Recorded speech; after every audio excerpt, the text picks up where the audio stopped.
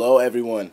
So today the tutorial is going to be about the Justice bass, and I'm talking about this distorted bass, not their slap bass.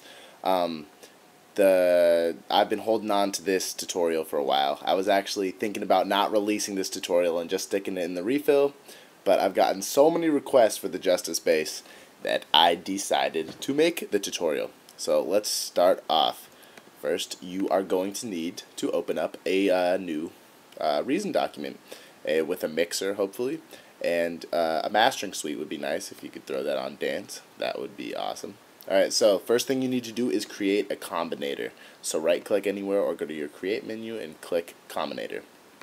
Now inside the Combinator, you are going to want to create a Thor polysonic synthesizer. So you can do that by just right-clicking anywhere on the Combinator and it'll be inside. And if it doesn't go inside, then make sure you right-click inside this box and it'll open up inside there. So the only thing we're going to do up here is change this synthesizer from a polyphonic to a mono retrig. Yeah, that's about it. We're going to show programmer. Alright, so this is a 3 oscillator synth. So select 1, 2, and 3. Make sure those are all lit up. Our first oscillator is going to be a multi-oscillator and bring the octave down to 3. Second will be another multi-oscillator and bring the octave down to 2. And lastly, the third oscillator will be an analog and bring that down to 2. That's all you got to do for that. Next step is to go over to our mixer, just boost the third oscillator up a little bit. That's going to make the third one really come out. Go over to our frequency and our low pass ladder filter and bring it to all the way to the top to 21.6 and bring the resonance up to about 24. Yep. The only other thing we're going to do in here is we are going to bring the sustain up in the amp envelope. And there you have it. That is the synth. Now, to get to the good part is the distortion. This synth has bass and it has a lot of grit to it as well. So what you need to do is right click anywhere on the Thor and click create and then create a Scream 4 distortion. It will look like this.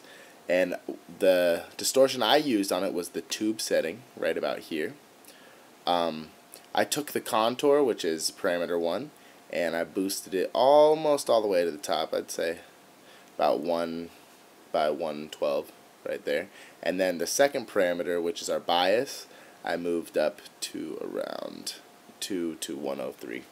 So that's what it should look like. Bring the damage up to around 80. And then we are going to select cut, and we're going to use this as a little EQ. You can definitely, I highly recommend you going on and EQing this synth further, but you can do that on your own time. The settings I'm going to show you for this EQ is to bring the low up to around 18, bring the mid up to around 29, and bring the high up to around 40. So it looks kind of like a diagonal. Maybe boost the low up to about 20 or even higher, actually. You want the lows to come through, but you want it to look somewhat like a diagonal coming up.